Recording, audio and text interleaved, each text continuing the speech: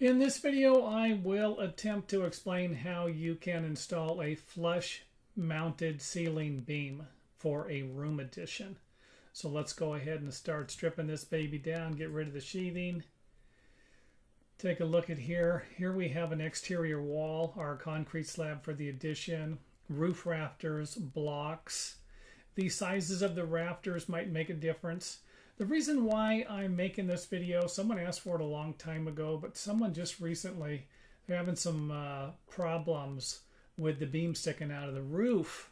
And this is a common problem amongst room additions. I ran into it once myself. But let's go ahead and start with installing the beam for the flush mounted ceiling beam. And the reason why I'm doing this part right here is just so that you can take a look at the framing, give you an idea of what it looks like before we tear it apart. I always got to tear it apart and put it back together. So that's what it would look like, give you an idea. Now let's take a look at some walls. Again, I'm just doing this to put some perspective in. We have a 14-foot by 14-foot room addition with the walls there, 6-foot opening for a door. And you can see how it's framed. Give you an idea how the room addition would tie into the corner of the existing house. Now I haven't removed the exterior wall yet. Remember the wall here. This is what the exterior wall had, a sliding glass door in it. And if this is the case and you just want to leave this opening here, you shouldn't have a problem. You shouldn't need to do any major modifications to the structure, because the engineering has already been done for you, as long as you don't change anything. Here's a strap. A lot of times a strap is going to be required for the new top plates to attach to the existing plates, one on each side. And then of course we cut the rafter tails there. They used to stick down past this, and now they've been cut off.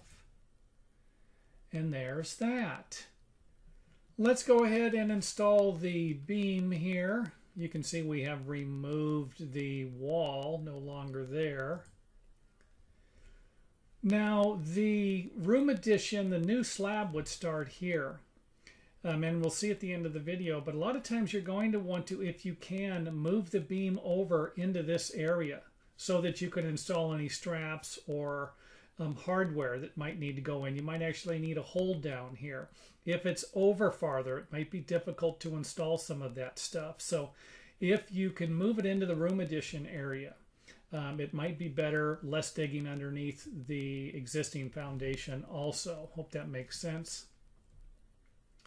The beam can be moved if it needs to. It can go in either direction, just to give you an idea. And again, you can see how the beam is sticking up past the roof here. This isn't going to work out good for our new building. And again, your beam is going to depend upon the addition. If you have a 5-foot opening, you might need a 6x6. If you have a 20-foot opening, you might need something that's 8 inches wide and 16 inches tall. Who knows? This is where you could get into a problem.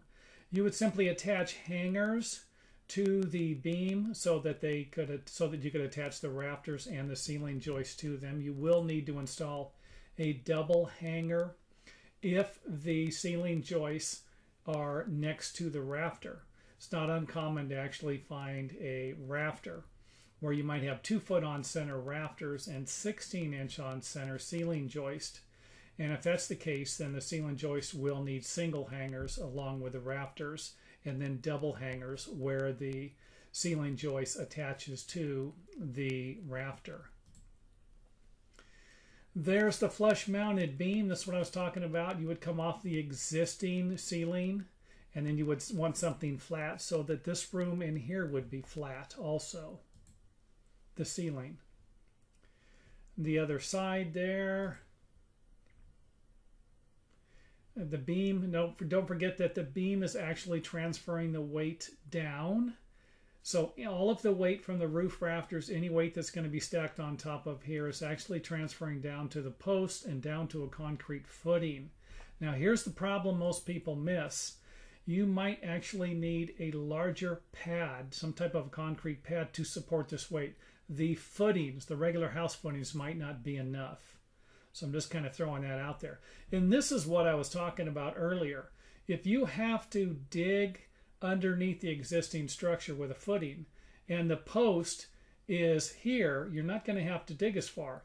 If this post goes back 5 or 6 inches, you're going to need to dig another 5 or 6 inches into this area. So moving the post, and I'm suggesting this because of the design. If you're designing something, wouldn't be a bad idea to design something like this for that reason. So anyway, that's it for the video, a flush mounted addition beam.